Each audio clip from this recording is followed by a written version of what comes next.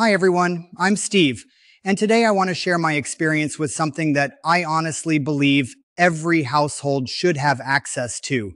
It's called the Lost Generator, and it's a digital guide that shows you how to build your own independent power generator using simple engineering principles. But before I tell you my story, quick warning, only get the Lost Generator from the official website. There are fake copies out there, and you don't want to end up with incomplete or wrong instructions. I've left the official link in the description and pinned it in the first comment so you can access it safely. Now, why did I decide to try the Lost Generator? A few months ago, we had a sudden power outage in my area. It lasted almost 24 hours, and I realized just how dependent I was on the grid for food, lights, heating, even charging my phone. It was frustrating and a little scary.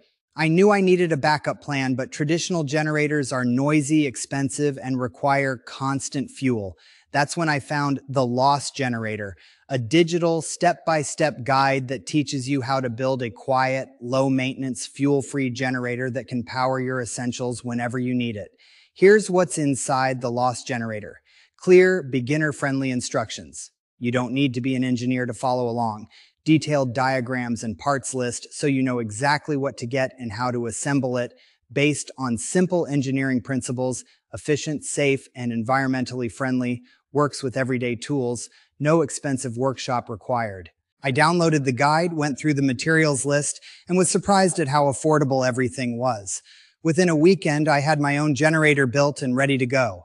It's quiet, compact, and produces enough energy to keep my fridge, lights, and essential devices running during an outage.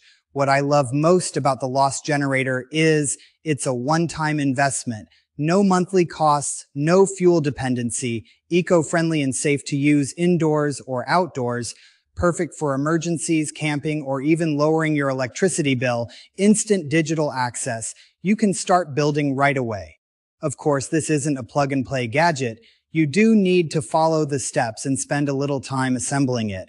But once it's done, you'll have a reliable backup power source that's yours forever. So that's my personal experience with the Lost Generator. If you want to be prepared for blackouts, live off-grid, or just reduce your dependence on the power company, this guide might be exactly what you've been looking for. Just remember, get it only from the official website.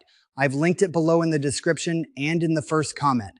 Thanks for watching, and I'll see you in the next video.